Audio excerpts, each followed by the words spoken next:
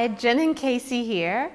We're here with another Fusion Online video. Today we're looking at spring play again, and we're using the arm springs, boxing, hug a tree, butterfly, all the cool things that you can do with this sequence on the Cadillac. So this sequence is one of the most popular sequences. Absolutely. It's so functional, standing up, loading the torso and the arms in this way is great to really kind of test how strong your core is and how the global superficial musculature is firing on top of that. Absolutely. Right, and it's very, very different very different feeling in the body using a heavier spring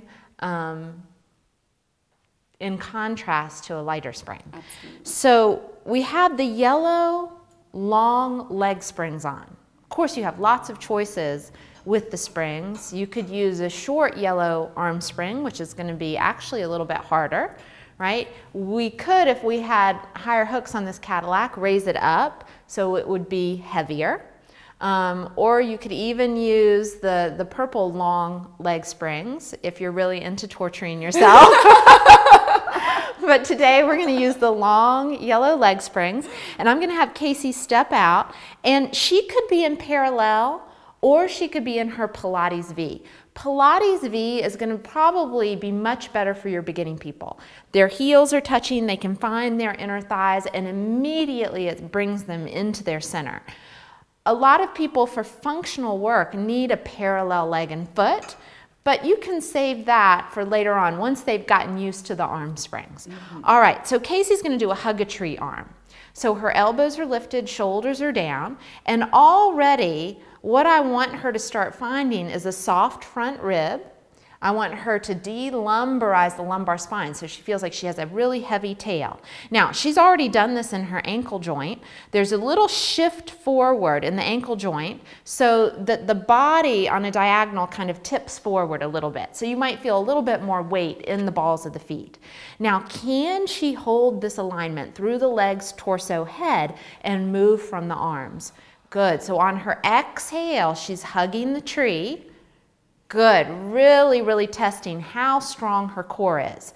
To stay right there in the center, not moving forward as she goes into her hug a tree, and then as she releases, not allowing the body to fall back. Good, and a couple more.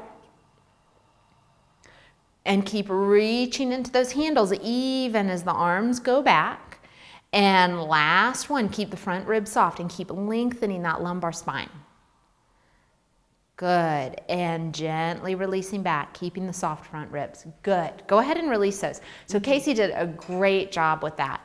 But we're gonna go to a lighter spring, and I have a feeling for Casey that we're gonna even see more length in that back of the body, right? She's not gonna have so much trouble finding that with these lighter springs. And she's gonna have easier movement in the joint. So this is really going to help somebody. These lighter these are our bungees that are usually on the exo chair, but this is going to give her lots of joint mobility, joint articulation, which is what people need before they go to the heavier spring. Okay. This is education for the joint. So she's going to set herself up in the same way. Have her little ballet arms. Go ahead and reach into your straps just a little bit more. Good. Find that softness in the front ribs, that long, heavy dinosaur tail. Beautiful. Now, keeping this, let's go ahead and hug the tree. So she's exhaling as she hugs. And then gently resisting back. And see how much more movement, range of movement, and quality of movement she has in the arm bone. That looks really nice. And so many people have no idea how to move their arm in their arm socket. That's true. And we're also seeing a really nice undulation of the scapula. I mean, she's keeping it in neutral, but she's not gripping around it. It's not rigid. And last one, keeping the front rib soft, long, long, long back of the body, and really resist as you come back. Keep reaching into the straps. Good, and release. Very nice. Thank you so much for joining us, and we'll see you next time. Bye.